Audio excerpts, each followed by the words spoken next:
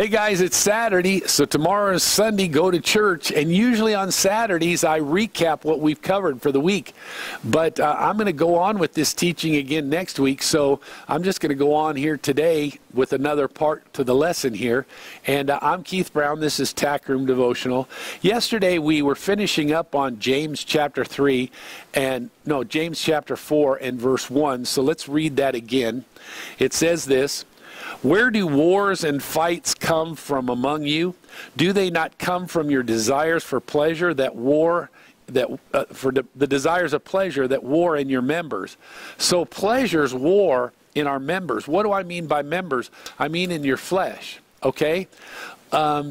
Let's do this. Let's go to James chapter 7. And I want to show you the Apostle Paul speaks of the war that he's got going on in his members. Romans chapter 7, and we'll start with verse, hang on,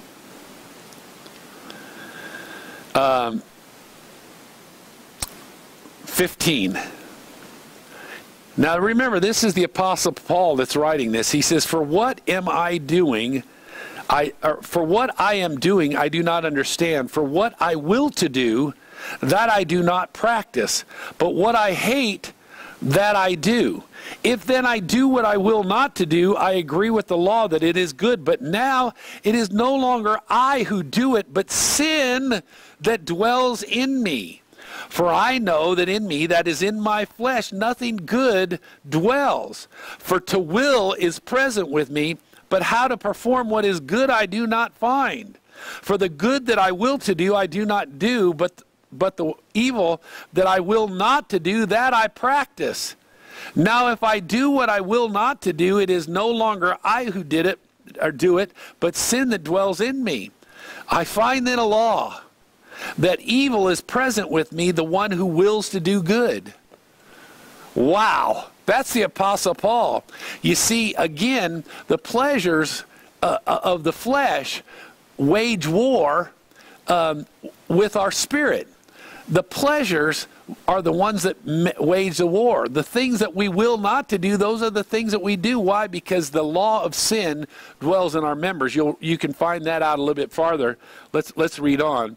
For I delight, verse 22, I delight in the law of God according to the inward man. That's my spirit. I delight in the law of God. But I see another law in my members, and that law in my members is warring against the law of my mind and bringing me into captivity to the law of sin, which is in my members. So when he says in verse 23, I see another law in my members, what is that? That's the law of sin. The law of sin is in my members. The law of sin is in my flesh. And that's what is waging all this war. It's because of the pleasures of this world, and we wage war with one another because of this law of sin that dwells in us. Amen. Well, guess what? I got good news, because I can't quit there. Because Paul says in verse 14, O wretched man that I am, who will deliver me from this body of death? Watch this. I thank God through Jesus Christ our Lord. So then with the mind I myself serve the law of God, but with the flesh the law of sin. So even though that law of sin continues to operate in my flesh, it can be overcome by the law of God, which is in my spirit man. Now if you read on in chapter 8, it explains it even better, right? So anyway, just to know that here, that these pleasures wage war in our members. Amen? Now, I was going to tell you something else and I forgot. Oh, Romans chapter 12 and verse 2. Well, let's start with verse 1. Says that I beseech you, therefore, brethren, by the mercies of God, that you present your bodies a living sacrifice, holy and acceptable unto God. Now, notice there, he doesn't say, I beseech you, therefore, brethren, by the wrath of God. No, he says the mercies of God. He's not there to beat you up. He's there to to demonstrate the love of God to us.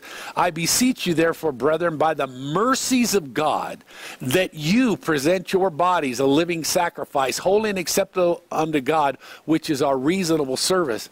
See, that's how you deal with this war that's going on in the flesh and this law of sin. It goes on to say, and do not be conformed. This is verse 2 of Romans 12. Romans 12:2. It says, and do not be conformed to this world, but be transformed by the renewing of your mind. Get that law of your mind straightened out so that you can overcome this law of sin that's in your flesh. And then you won't have to wage this war. You'll just do what God tells you to, and that war will be stopped. Amen? I'm Keith Brown. This is Tack Room Devotional. It's Saturday. Go to church tomorrow, guys. Jesus loves you. I love you. I pray that God would richly bless you as you diligently seek Him and serve Him.